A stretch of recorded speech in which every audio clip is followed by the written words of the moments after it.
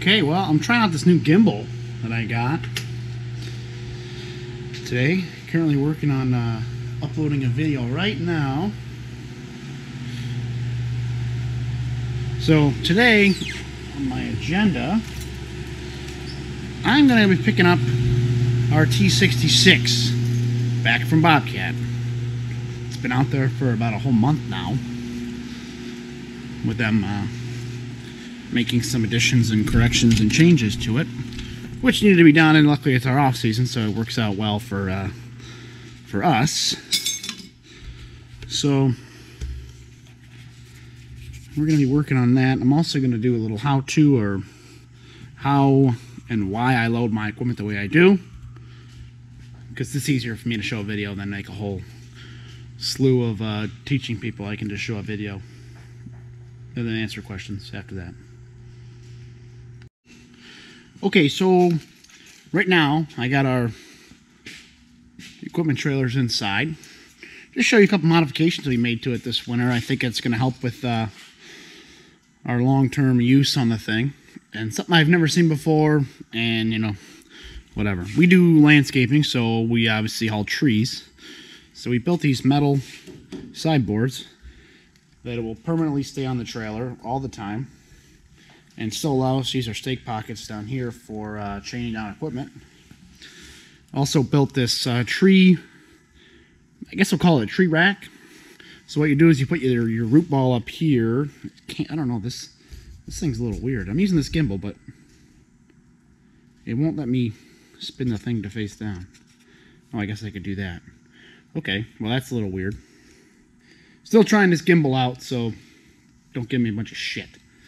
Put the root ball here, and then the tree will lean back up onto this bar, so it's got something to secure to. So that's number 2. Number 3, which I've never seen before, and maybe somebody will pick up on this after. We put, and I don't know how well you can see that, that's a rubber cutting edge off a snow plow, an old Protect plow. We bolted those on to our stops on our ramp. So when we put the ramp down on the ground, the ramp will be on rubber rather than metal on blacktop. So I think it's going to help with the trailer moving back and forth when you're loading, and it's also going to do less damage to the pavement, which obviously we don't want. We work on a lot of new pavement. While this trailer is in here, you got a brushed on paint job. I just got all new brakes on all 4 wheels, new drums, new magnets, new pads, new wiring, the whole backing plate, new bearings and seals. That should be good to go for about 3 years. It's a lot of money up front, but in long term, in longevity, it seems to help without having to change a bunch of parts in the fall. We tow this trailer a lot with a dump truck. And the bed overhangs, maybe not this close, but the bed overhangs. When you turn, you used to hit this handle. So I made this handle removable by just unpinning it, and then you just throw it in the toolbox. Also changed the battery for the breakaway cable. And yeah, this thing's ready to roll now. So we're going to take it out for a ride today and pick up that skid steer.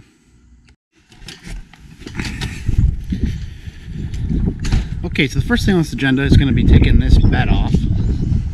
Just set this truck out to get undercoated. Now it's back. I got the new bed on there, which I wanted to grab that quick before, you know, it got used. So this is all, we use Crown. I don't know what everybody else uses, but that's my preferred undercoat of choice, say, because I got a place 5 minutes here that does it. But it just seems to work pretty well for me. So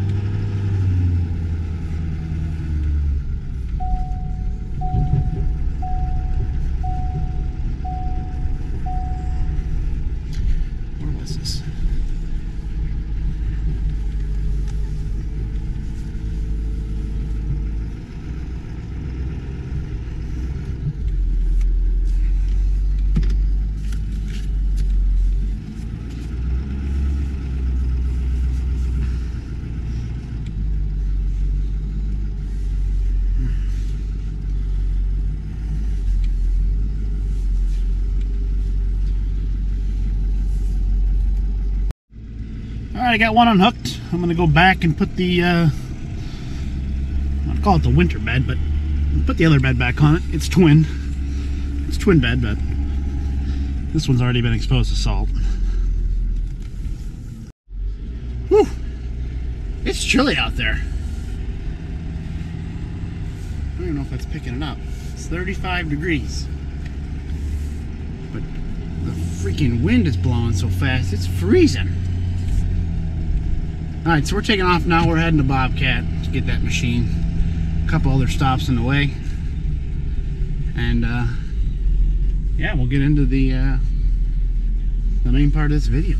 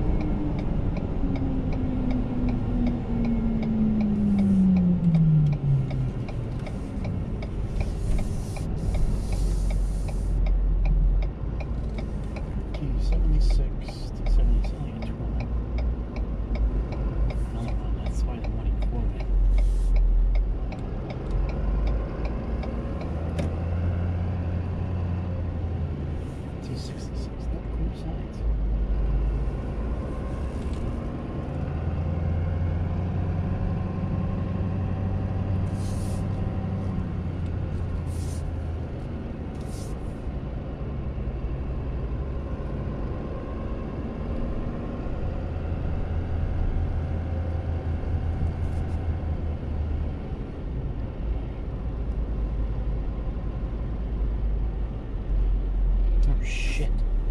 Look at the size of that thing.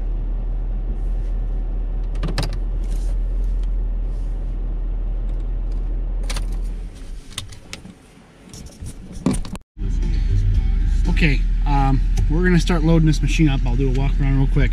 But the first thing I always start with, parking brake on. Okay? Every time, 100%, parking brake on. Then, step 2, hopefully they left them in here. Aha! Okay. Wheel chocks. Every time.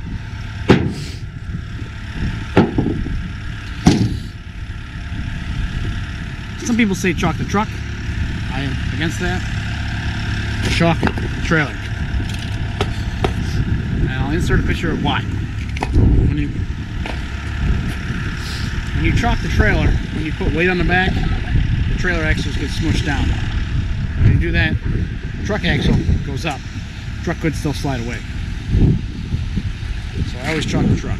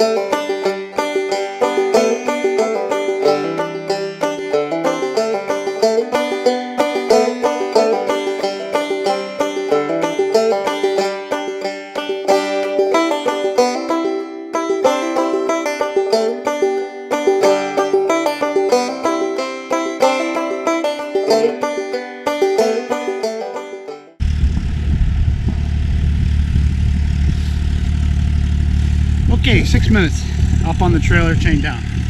4 points of contact. 1, 2, down on my pocket. Back up. Chain wrapped around the handle. You see I got it right over the axle. Most of my weight's in the back right now. I don't have an attachment on either, so I'm trying to get a little bit of weight on the tongue of the truck. Another chain binder. 4 points there. Ramps are back up and we're ready to go. So that's how I load it.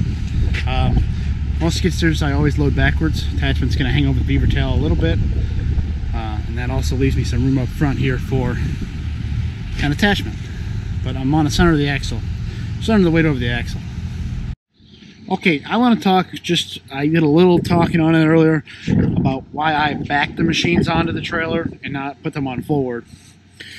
Okay, so in this case, a couple different reasons. A, I don't have an attachment.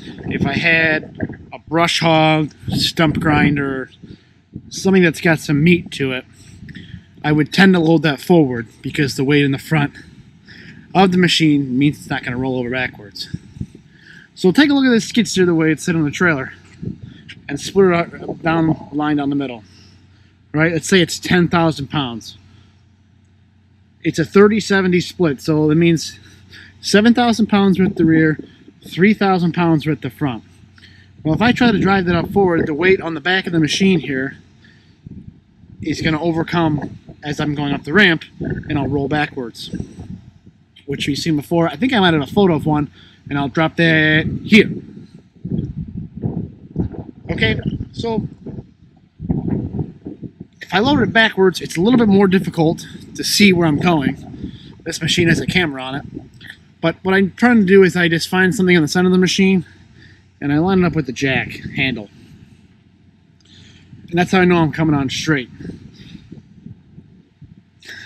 The weight distribution has to be right. So right now I have more weight, half the weight or 70% of the weight is on this axle and forward, which I want some tongue weight, about 2,000 pounds of tongue weight, 15%. Which 15% of 2,000 is 1,500 pounds plus the trailer. Okay, whatever. You don't want to overload that because what will happen is if you overload the tongue and this back axle here doesn't have enough weight on it, it'll just sit there and bounce like crazy and you'll lose control. There's videos of that online too. The guy had it too far forward, trailer was bouncing out of control. So that's the whole deal with the weight. Like I said, attachments on forward, bucket, forks, no attachment, on backwards every time. Because if I back up with the weight on the higher end, it's not going to roll backwards. In terms of wheel chalking, like I talked about, I don't chalk the truck. I always chalk the trailer. Because, and some people will argue, when I start to back or drive my machine up the ramp, the back end starts to lower, which means more weight down on this axle. But if the back end starts to lower, that means the front starts to come up. When that does, I've seen it sometimes where it picks the trailer or the truck axle up off the ground. If you wheel chalk wheels that are off the ground, that does nothing. Okay, I've actually been I've been on this trailer with a skid steer with a lightweight attachment on the front, and I had just a pickup truck, and it actually picked up completely. And another thing I'm going to tell you right now: don't load on the side of a hill. And I'll drop another photo of why. Actually, not why, but of the damage that occurred. When you load on a hill, if your rear axle picks up, your truck's rolling away. And that's what happened to this guy. I talked to some other people, same thing have happened. Truck has rolled away.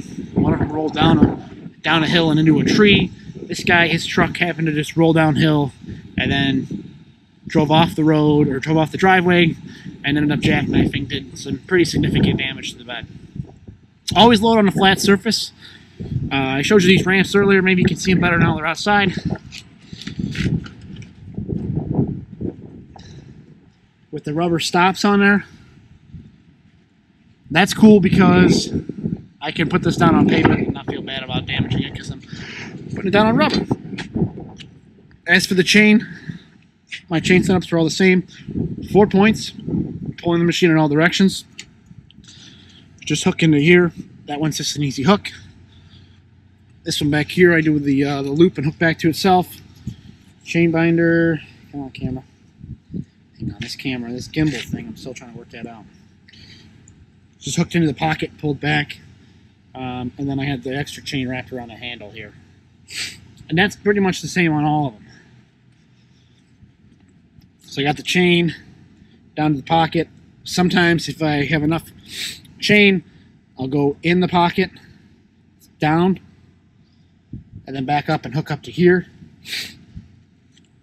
I've never found that to be more secure because I could either have 1 hook point, 2 hook point, 3 hook point on a chain, and then 4 hook point in the pocket. This is only 3 less things to fail in my opinion. Alright, so I'm going to unload this now. I'm just going to drive it off, and then I'm going to go get the excavator and show you that one because I do that one a little different than most people. Okay, let's talk about this mini excavator real quick because it's different than the skid steer, and I do it, I think, a really odd way, but I found very, very effective. Okay, so right now look at the house and the machine, this upper part, and you have your undercarriage down here. If you know anything about excavators, right now it's actually backwards. Okay, the machine travels forward is to the blade. I always drive my machines up backwards, my excavators. Not because, like the last time, they're off the weight, but morally when I come down. One reason I started doing this was because visibility, I don't know how well you can hear me because of the wind, visibility to that track down there was really not that great. I was, we have an open cab Komatsu and it was a lot easier to see each track. So I reached out to my dealer, said, what can I do? How do you guys load the equipment? Because I can't figure this out. He said, spin it around, drive the tracks up backwards, and drive it down forward. And I'm able to spin the whole house around, and that's pretty effective for me. So what I'll do is the way you see it, I'll drive it up like that. I'll set it wherever I want to on the bed, forward, backwards. Get my weight distribution all figured out. And I'll leave it backwards the whole time. So like the way you see it is the way it's going to be secured. Then, when I go down to take it off, I'll lift my blade up, I'll spin my house around, and I'll use my feet to drive the machine down while I use my hands to use the joysticks, and I use this whole boom as a support to keep myself from tipping over forward. It's easier for me to drive forward with my feet than to drive backwards with my feet. And then use my hands to run the boom and the bucket and all that, obviously. And then I just keep the bucket right off the ground a little bit, or I'll set the bucket down hard in one spot, and I'll just work my arm and keep everything in the same spot. So the bucket's not getting rubbed across the pavement. Alright, so I'll do that now. I'm not going to show you how I chain it down. I'll tell you. I'm not going to get chains out again, though. Just loop the chain around there. Pull and binder, hook it to the pocket. Same thing up there. Sometimes I'll go through the blade. Another option is one big chain through this hook here, down through that hook to the pocket, binder in between. And then on these excavators, you got to put one on the arm, because if you just do the undercarriage, that means the whole house could still swing.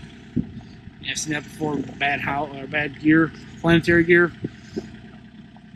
and a house could swing wherever it wanted. So, always one chain, right? I mean, we're not hauling that much heavy, but I just use a strap. 4 short chains, 4 binders, secure the undercarriage, strap and chain, or chain over the bucket, and send it. Okay, let me talk real quick about chain binders and straps and chains. Our securement stuff. Chain binder. There's 2 different kinds. This is a ratcheting one. There's also they're called snap binders. We don't run any of them. They can be unsafe when not used properly. So this works for us. We just keep buying these. A little bit more expensive. When you're using one of these, it's important that you start with these ears out as far as possible. That's going to get you the most pull. When you start ratcheting, what happens is the center spins and it'll suck in these eyelets on the end. And that's what pulls your chain. So you can see this one's almost all the way out, which is good. This one's about halfway out. I would traditionally start by but get these things as loose as you can before you try chaining anything down. If they're halfway tight or halfway tight, you're not going to get the pull out of it that you want. You're going to end up bottoming the thing out too soon, and then you're going to take it back off and start all over again. You don't want that. That's annoying. So start with them all the way out. I have my short chain here. It's about 6 foot. I don't know if you can see the whole thing. Let's just pretend this is my hook point here. And this is my hook point here. Let's see if you can even see all that in the picture. Okay, you can see this one right here and that one right there. When you put your binder on them, you want to make it tight. Pull the slack out of the chain, and you're basically going to tighten up the gap in between. Okay, can you see that? Let's see if we can see that now. Hook there, hook there. You don't want to hook it down here and you're going to have a bunch of slack up here, because that means that's more than this thing's got to spin to get it tight. So pull your end tight this way, hook. Let's say this is the stake pocket or the D hook.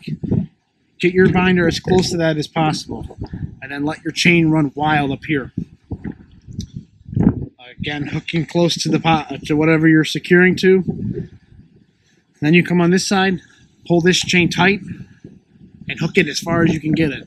That's going to make you not have to reset this binder 8 freaking times because you didn't take the time to set it right the first time.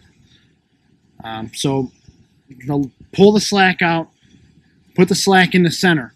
Okay, you want to increase the slack and get more pull out of each end. You're basically just putting something in the middle of it to pull things tight.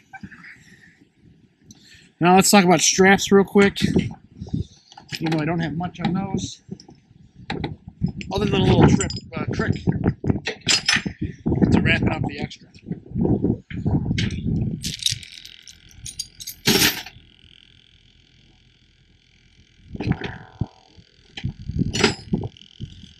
This is a ratchet strap. It's, I don't know, it's 2 inches by something. Get a strap that's good for your payload or whatever you're trying to secure. I run, well, this one's 27 feet. I cut it down to 20. My other ones I have 15 footers because that's traditionally just what I use. We're not chaining anything real tall, and the less slack the better for me. So I always keep my stuff wound up real nice, keep everything well lubricated, so when I'm fighting, use this.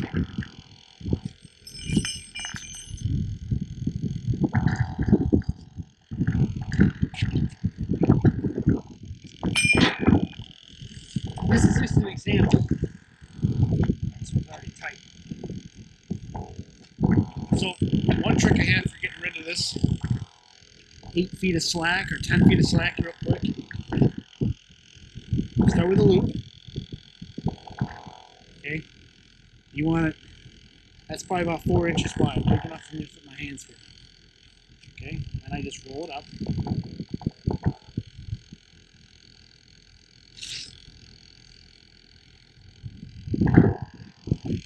Roll it up. Okay. Truck's vibrating. Roll it up until you got about 2 feet left. This might be 3 feet a little long. And I take this end here. So push it through. There's the end I just had. I just take it, wrap it around like that.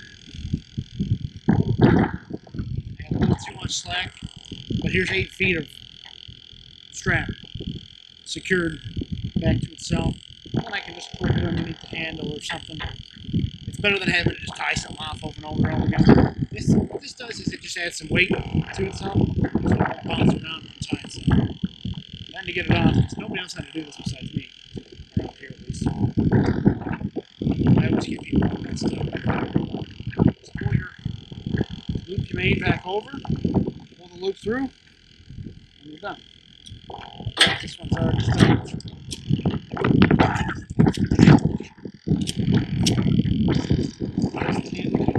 Handles have to be closed.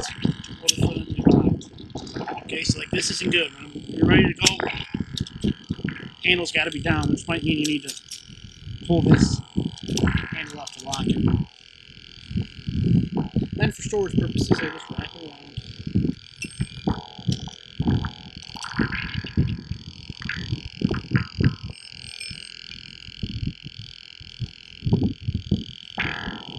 It just bundles it up real nice. It keeps my straps all separated, not tangled up. Which is what I like.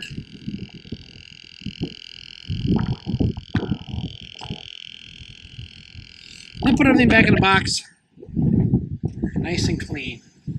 I got 1, 2, 3, 4, 5, 6, 7, 8 straps, 4 binders, 4 small chains, and 2 big chains. They're probably 16 footers.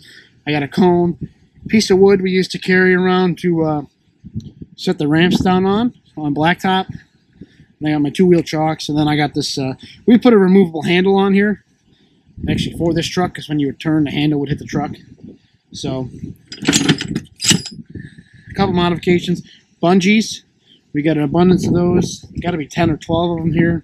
We carry those because sometimes we carry a tarp on here, and when we have trees, we got to tarp the trees. So, tarp we just carry around when we need it because there's no really good place to put it right now.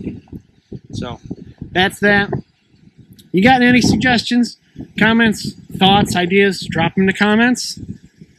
I'll be sure to read all of them. I like to respond to all my comments. Remember to hit the likes button, subscribe, hit on the notifications. That lets me know that you like the content that I'm putting out. And as always, have a good one.